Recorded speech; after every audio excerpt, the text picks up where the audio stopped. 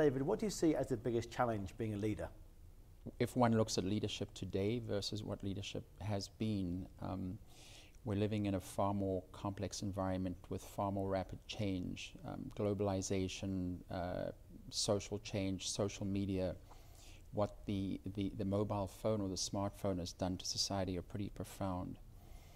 So I think one of the struggles in leadership, and remembering that we're in the consumer end of the market, which I think does add more complexity, is that running a complex adaptive system when people want everything to be stable it can be a challenge. You recently moved into a new purpose-built headquarters, housing several hundred employees on Great Northern Way.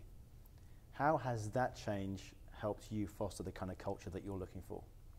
We started driving change in the culture of the organization in 2012.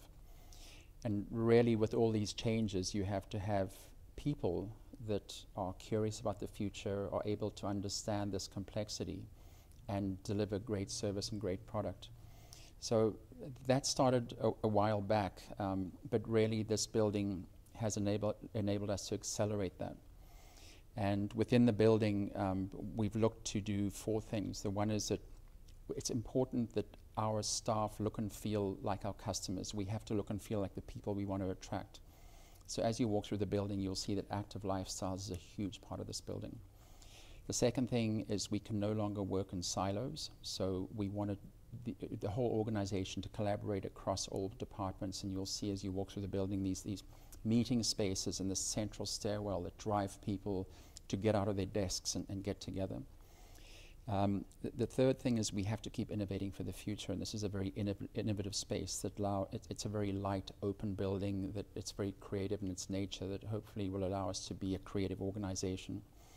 And the last one is that we've always done business in a very considered way. We've always considered our supply chain, the people that make our products, the externalities of our products, the impact of them, and our license to operate. And this building also reflects that in that it's an incredibly efficient building. We hope it's going to be a LEED Platinum building, and it's right at the leading edge of sustainable building construction.